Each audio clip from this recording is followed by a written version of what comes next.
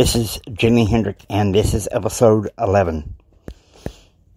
Okay to say on energetic living.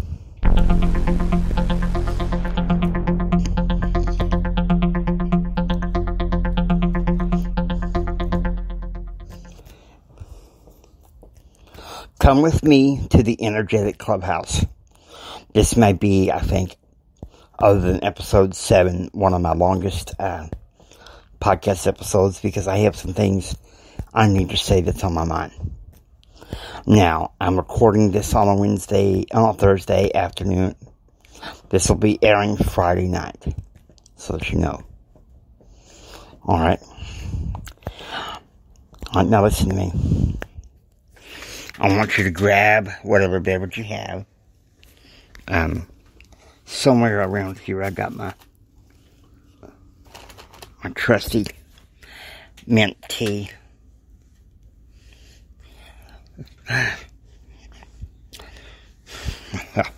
All points aside, we need to talk about something that's very sensitive. Now, we know we talked about doing hard things. We all talked about. Anyway, we are going to go ahead and go over to the mental health center. There is going to be a future related episode on this for my podcast, LDS Hasten. I'm restarting that particular podcast sometime in March, so that you know. But I want you to know that part of energetic living, I think, is that we need to take mental health seriously. And so we're going to on the way over to the mental health center, where I meet into a very special, I would say, a very special mental health specialist of mine that I've been seeing for 10 years now. I suffer from bipolar disorder, and having a mental illness, there's nothing wrong with it. There's nothing wrong with saying that you have it. Too many people have a stigma about it. They're afraid. They're scared. I know I was. I knew something was wrong with me ever since I was 13 years old. Really, more deeper than that, perhaps even early childhood. Around the time that I was maybe 5 or 6 years old, I seen something was wrong with me. But especially around the time, at the ages of 12 and 13. I didn't know what it was. I felt like it was some kind of maybe personality flaw. I didn't know what it was. And then in 1997, I was diagnosed with major depression with psychotic features. Now, psychotic in some cases may mean, that you really want to hurt people, but that's not the type of psychosis I have. Sometimes it does involve temper issues, but most time with me, it is a depressive psychosis. And I'm not going to go into the particulars here because this is not the time or the place. But I'm not the only one. There's many greats in history that have had it. Theodore Roosevelt had bipolar disorder. Winston Churchill. I'm almost willing to bet that Abraham Lincoln had bipolar disorder. They said he had depression, but I'm willing to say that it was deeper. And I won't go into the details as to why. That is up to the annals of history. But the fact of the matter is, we all know that mental health is a sensitive subject. And yet, I know you don't hear about this in energetic living, but sometimes we have our low points. Okay, and once we get done with this man is a great man. Okay, he's one of the great mental health experts that I've encountered, having been diagnosed for nearly 24 years with mental illness. And I had all these wrong ideas about, if you have mental illness, it means you get locked up. Doped up, but that's not what it is. Anyway, I digress. Here we go. I want you to listen to this gentleman and what he has to say.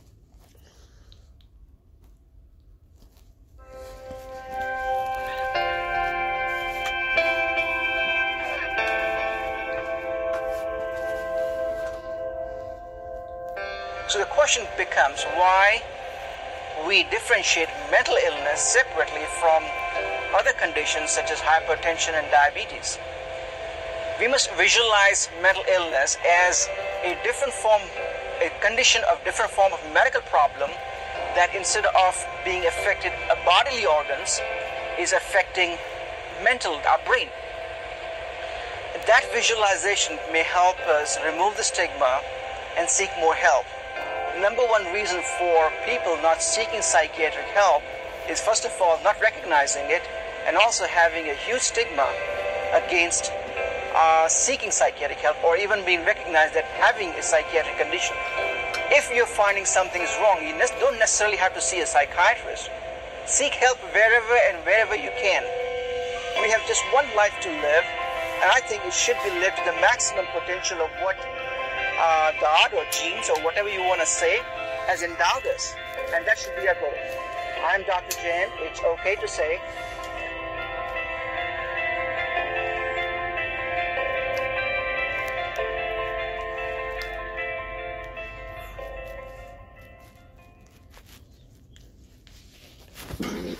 Okay, so we're going to get down to brass tacks here.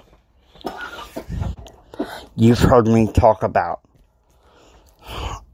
we should do better to think of mental illness as like high blood pressure or cancer or diabetes or any other physical illness.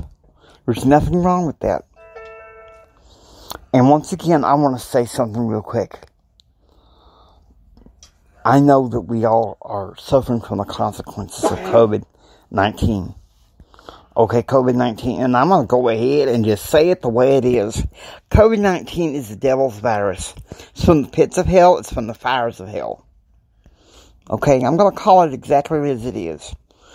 And I know this because it's created what I'm afraid is a mental health crisis in this country and in this world. I'll be honest with you. Because of the limitations of social distancing, COVID, I have felt more cooped up, and in some cases, more unhappy. Now, this isn't a time for woe me, poor me type thing. Energetic living means sometimes you have to say that it's okay to not be okay, and then turn it all around. I want to teach you something that goes along with the counseling and medication, whatever else you might need for mental illness. And just really know this.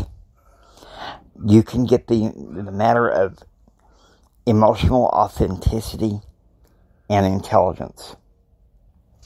Okay? Emotional authenticity and intelligence. We're going back to the clubhouse and talk. Emotional authenticity and intelligence is key. It's very important for times like these. No doubt. No doubt. Because I know that there's a lot of lonely people out there. And we think, oh, we just gotta suck it up. Okay? Because sadly, even today, even though we've had these advances, even though we've had all this awesome stuff coming up,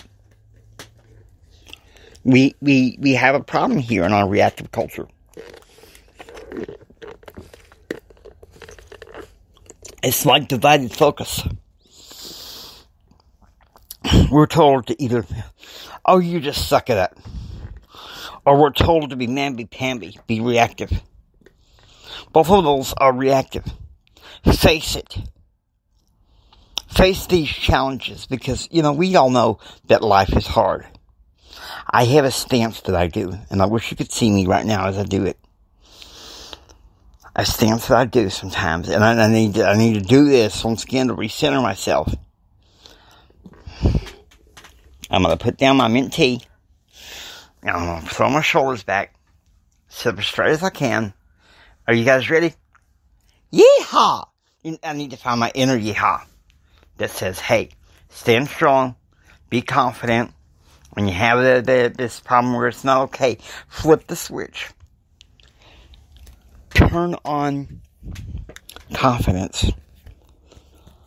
Turn on a chance to have the best optimum mental health. Because we're all called to be the divine potential that God has called us to be.